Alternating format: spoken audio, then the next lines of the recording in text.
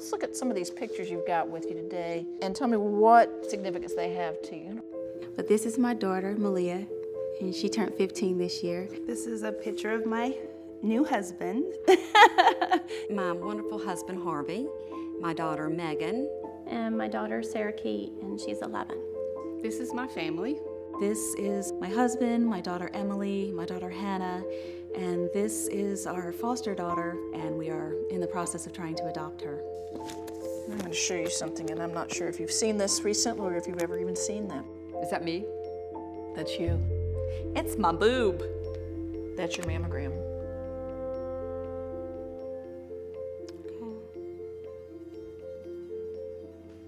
Just so thankful for this. I mean, if I had not had a mammogram, you know, things would be very different right now. This mammogram, it changed my life.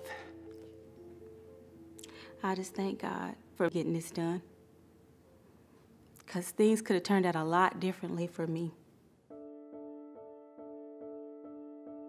75% of women diagnosed have no family history. You have no family I history. have no family history of breast cancer. This came out of the blue. It was an absolute shock. There was no history of breast cancer in my family, so I didn't think it applied to me. Triple negative is an aggressive tumor. It grows fast. It's something that shows up from one mammogram to the next, where there was nothing before. Now you've got a serious cancer to deal with. If I had waited until I felt it or my OBGYN felt it, it would have been huge. It would have, my prognosis would not be what it is because I had the screening mammogram.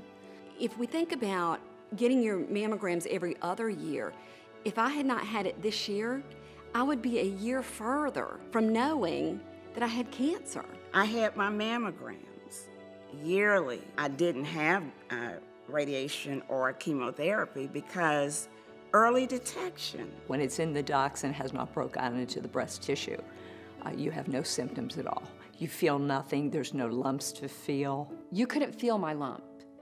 It had to be found with a mammogram. To be able to catch it in that stage and then not have to go through radiation or chemo because of that, just by simply having a mammogram. If I had waited another year to have my mammogram, I am not sure I'd be here talking to you. I found it early, and so we have every opportunity to kick this thing to the curb. There's this governmental task force that's saying, well, maybe women don't need to be screened quite so frequently. Maybe it's starting at the age of 50 and every other year. My mammogram was completely clear. A year later, I had stage 2 triple negative breast cancer. This mammogram saved my life. Had I waited till I was 50, I might not be here. If it had not been for me getting that mammogram done, my odds would be very different right now. If I had not had a mammogram by the age of 40, I would probably be dead right now. Who says that 50 is early enough? You let one of your relatives, your mother or your sister, wait and see what happens. It's going to be a lot of lives lost if we wait until it's 50 before we can get our first exam. Early detection is what will save lives. Why would people keep early detection out of the hands of women? That just means more of us are going to die. I take this really seriously. If I had waited another year, or God forbid I had decided to wait until 50, there's a really good chance this thing would have killed me. If we follow this new recommendation, 6,500 more women a year will die. Our lives shouldn't matter. And that's your mother, your sister, your daughter. I'm sorry, how much is a life worth? How much is a life worth? I have family that I want to see, and I have things that I have yet to do. But because we caught it so early, because of that mammogram, I'm here today to share this time with my husband, with my family.